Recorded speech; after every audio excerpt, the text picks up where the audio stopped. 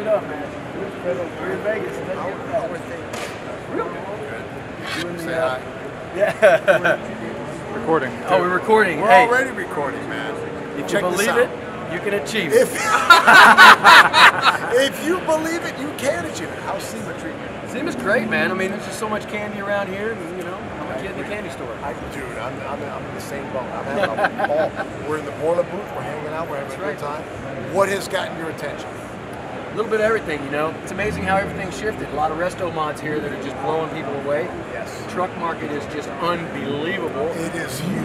I've never seen so many accessories. I thought the Jeep kind of owned the accessory thing, and now the truck market, resto mod, everybody's just got products for everything. Your personal favorite, here or not, at home, your collection. You got a personal favorite? I do. I have Dale Earnhardt Sr.'s first race car called the Saturday Night Special, restored by Richard Petty. I have a big collection. I love cars. I'm nuts about it. I have the Cadillac out of 48 Hours where Nick Nolte punched Eddie Murphy. 64 Cadillac Still a convertible raggedy? DeVille. Still a raggedy? I fixed it up. I I restored it because it was a movie car and they jumped the railroad tracks and it was falling apart. They do that. It was really bad. Okay. Movie cars are bad. Just to let you know, they're not in great shape. No.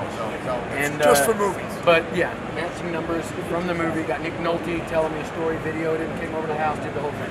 Told me he got hit by, he actually punched Eddie Murphy in the jaw and hit him. And his bodyguards dragged him by the neck out of the car on the set, beated him up, and then had Eddie come over there after he shook it off and said, "Stop, that's part of the scene." Did you really get Dale Earnhardt's? I got it. Yep, the Saturday Night Special, my car. It's got to be the most special thing in the world. You can't drive it, you just walk it is. You walk around it with a boner and just go, wow, a cup of coffee. You feel it. You feel it, boy, you feel it all in yourself. And for a guy that loves cars, it does make you feel some type of way. Gosh, you are such a gentleman. Thanks, man. It's You so, too, it's bro. so cool having you here. Oh my gosh, Yeah. man. Dude, right here. You never know, number one, what you're going to see at SEMA, and number two, who you're going to meet. There at you SEMA. go. The coolest cats in the world are right here. Having a good time.